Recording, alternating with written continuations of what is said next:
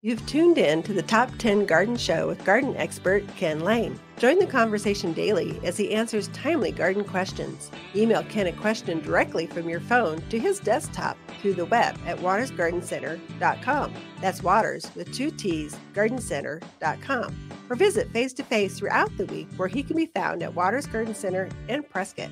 Now welcome your host, Ken Lain. So I started out the show by just sharing I had put a few plants in the ground. So a couple 15-gallon Arizona cypress, a blue Atlas cedar, which is the statehood tree down on the Prescott Courthouse Square. Over 100 years ago, at our state's founding, we planted a pair of blue Atlas cedars there, and they're still there, and they're ancient. They're very tall. I think they're the second tallest tree on the Courthouse Square. The tallest tree by far, overshoots it by another 20, 30 feet, is a redwood, believe it or not. It's on the back side of the courthouse, closer to where the Chamber of Commerce is, where the old City Hall is over there. You'll see a very large redwood tree, surprisingly enough. They do grow here.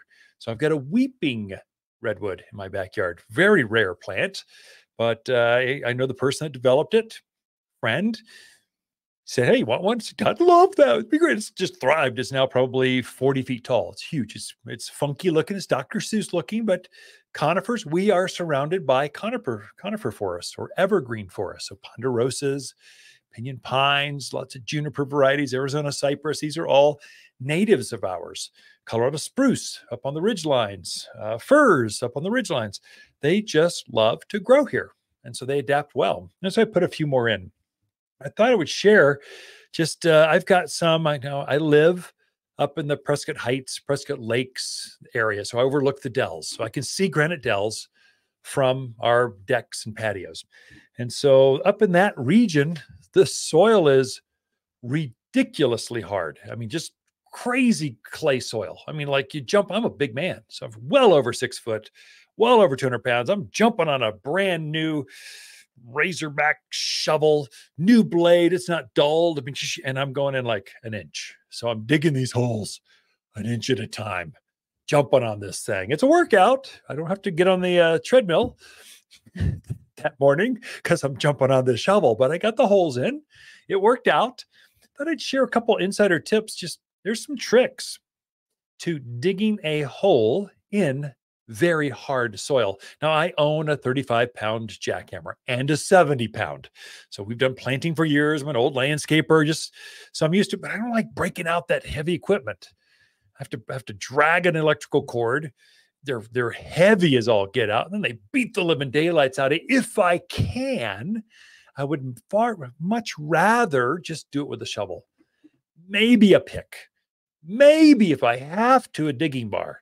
If I can do it just with a pick or just a shovel, I'll do it that way because it's just easier than hauling all that stuff back there. Here's the insider tip.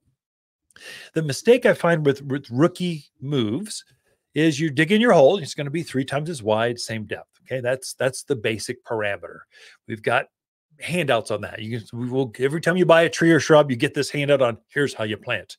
Here's a stuff, but here they don't tell you how to dig the actual hole, physical hole. Now, this is going to be for you folks that have been gardening for a lot of years. You've gardened in hardpan. You already know this, but this is for you. Maybe you folks maybe new to the area. So you tend to dig you're jumping on it. You get that first layer of soil, which is usually pretty easy. And then it gets harder from there. You're kind of going around the radius, digging your hole. That's not the way to dig in hard soil. So you don't dig from the outer edge and push in. So you're thinking that gets you a funnel shaped. And then you're having to break out the digging bar, the picks to get the side holes, expanded some. So it's easier. It makes sense. But what I do is I'll tend to dig. I don't know if I can explain this well enough. I'm going daisy wheel around the hole. So I'm doing from the outer edge.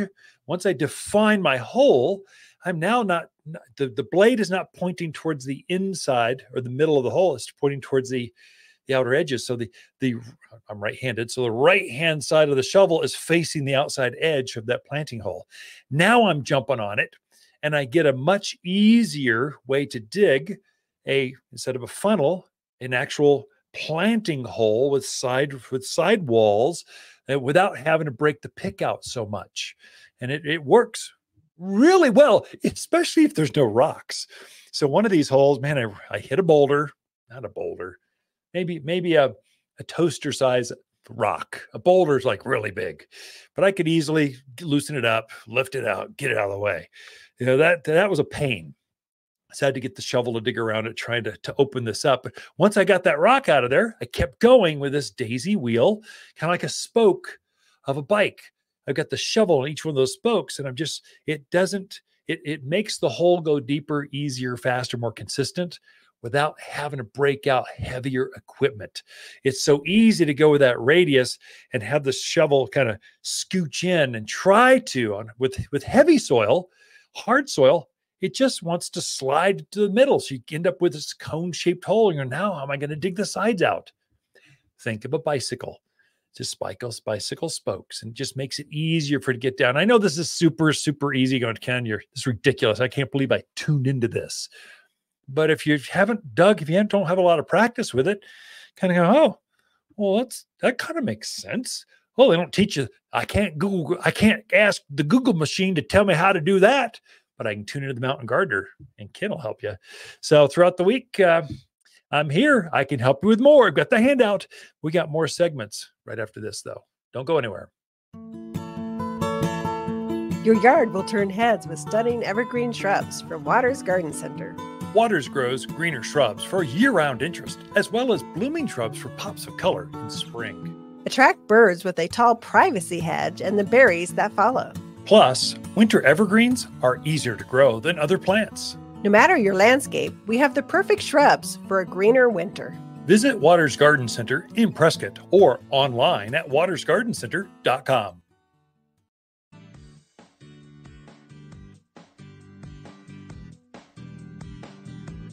The Top 10 Gardener, your source for timely garden advice seasonally correct for the garden. Guaranteed to make a difference in your yard this season.